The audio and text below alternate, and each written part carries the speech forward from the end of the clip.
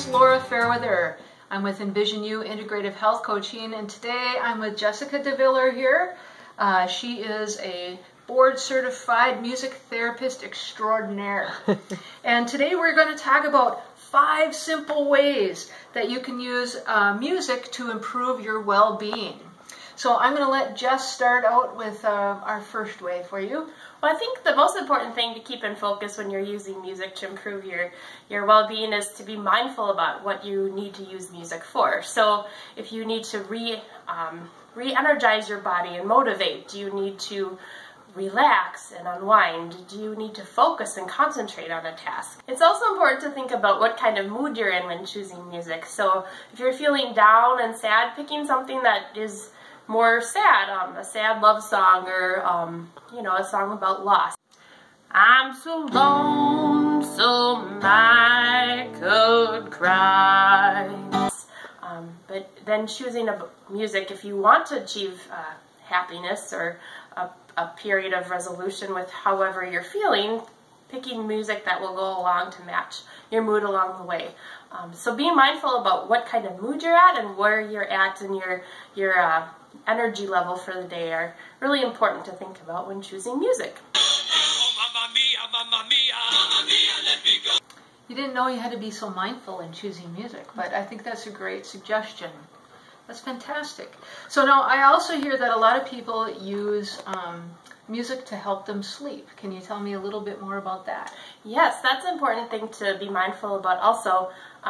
Some simple tips to think about when you're choosing music for sleep is choosing music that you already don't have an association with, something that's not familiar to you, and it doesn't have to be classical, and classical music can be sometimes a little bit too busy.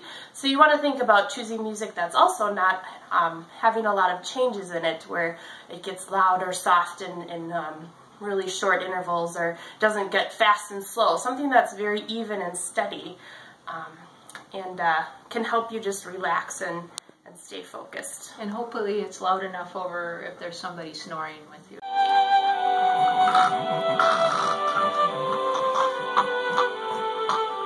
Or something like that, right? Yes. Earbuds work very nicely. Great idea.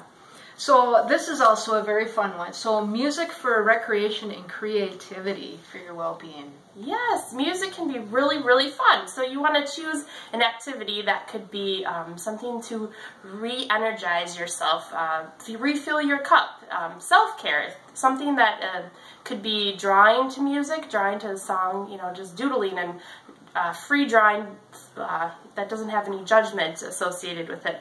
You could also take singing lessons or piano lessons, take a music lesson of an instrument that you've been wanting to learn and maybe have put it off for, I'm not going to be good, so I'm not going to want to do it. But just do it for something that is fun for you. I like to just dance while I'm like doing... Dancing to music is great. You know, just letting yourself go. Yeah, you know, moving to music. Move. That's a really good form of... good, or you know, that's a great thing when you're vacuuming, or you're cleaning the house or something like that to, give you some energy.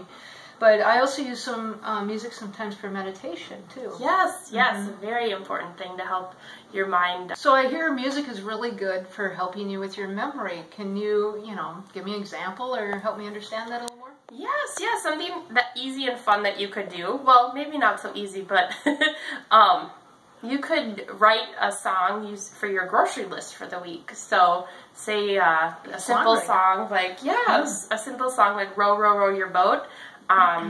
You could put, something like pop, beer, milk, and cheese.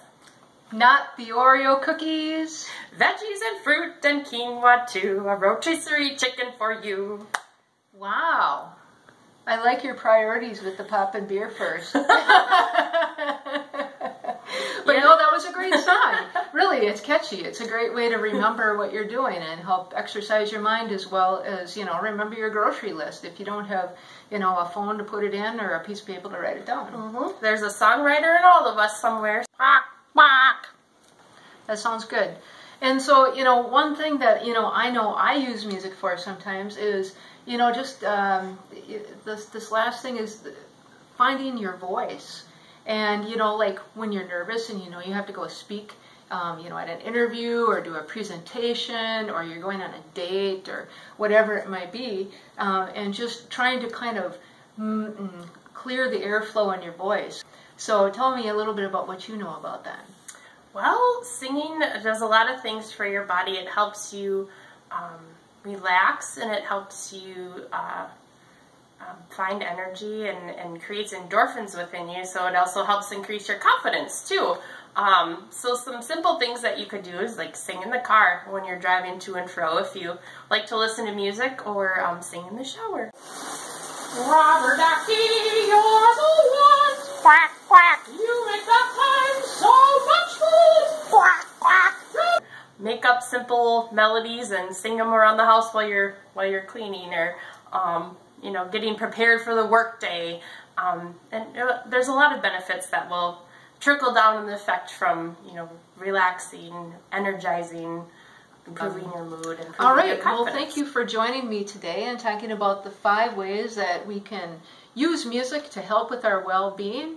I'm going to pop a little informational, just a little reminder here afterwards, just so you can take a peek at those 5 different ways. But Jessica, thank you for coming. Thank you for having me, Laura. It's an honor to be here.